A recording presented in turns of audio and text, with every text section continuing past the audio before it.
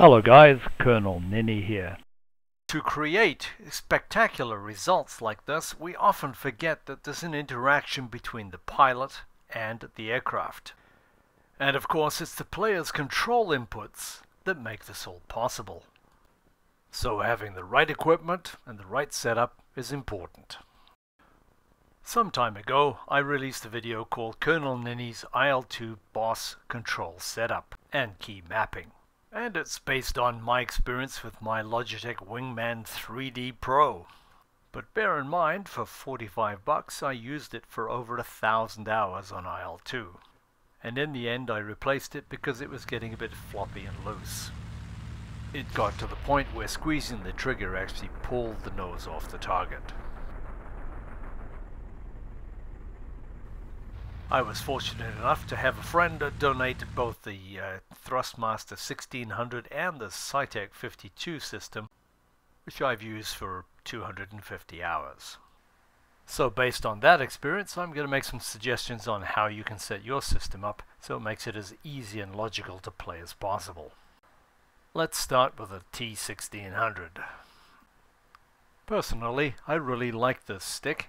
It has a lot of programmable buttons and I use most of them. I mark them for easy identification in a logical sequence, with wheel and flap controls on the left and engine controls on the right. On the bottom we have the ground control wheel and brake commands. Left brake, right brake and tail wheel lock.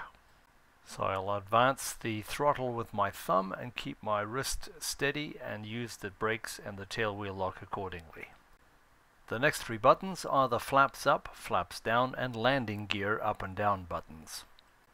On the right side we have the engine temperature controls. Green is coolant radiators open and closed. Yellow is oil coolers open and closed.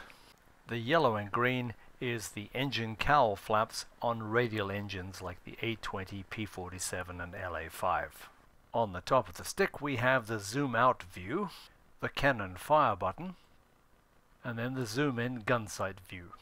The pitch trim pressing back for nose up and forward for nose down. It's a good sturdy stick and it fits my hand well. Good feel to it, no dead spots. I got so used to using my mouse in my left hand as my way to view the world without track IR that I still use the control wheel on the mouse to zoom in and out. I'm going to turn out right just as you might imagine, my mouse is fairly simple.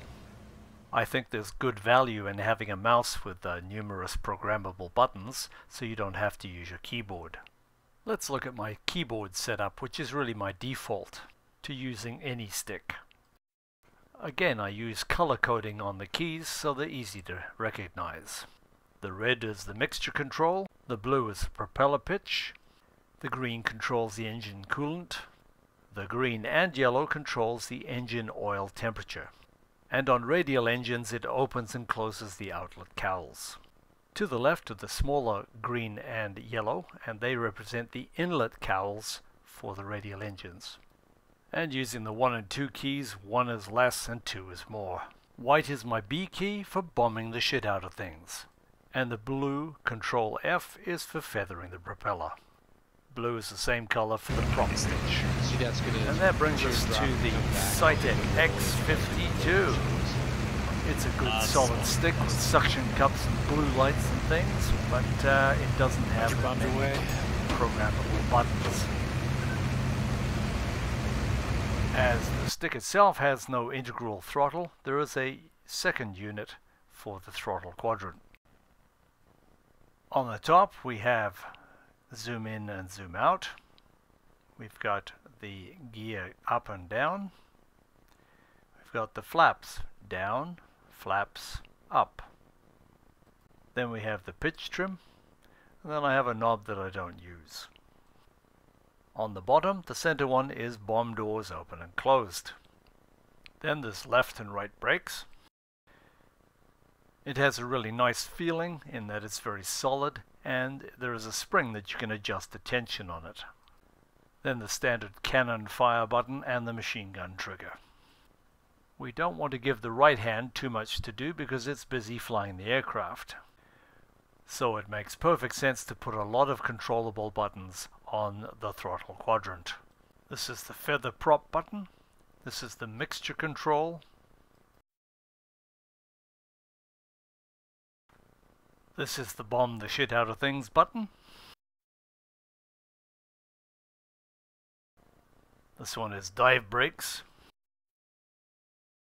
On top is engine start and propeller RPM. The round one is important because that's my push to talk button. And the little rotary dial is unassigned, as are these two cool switches. You're going to need switches for intercoolers and turbochargers and superchargers, but for now I just use the keyboard defaults. And these three buttons are sort of stopwatch type functions which I don't use. This is not a sponsored video to compare control systems. Each one has its own pros and cons, but my preference is quite simple. I like the T1600 joystick, but I like to use it in conjunction with the Saitek throttle quadrant. This provides me with all the options that I need to get my job done. By the way, after 1200 hours of flying, I was gifted a Track IR. It makes a world of difference, gotta tell ya. Well guys, I hope you've enjoyed that. Keep practicing, get those skills up. See you out there. As always, if you've enjoyed this video, found it helpful, please like it or subscribe. Or if there's another topic you'd like me to cover, please leave a comment. Thank you guys.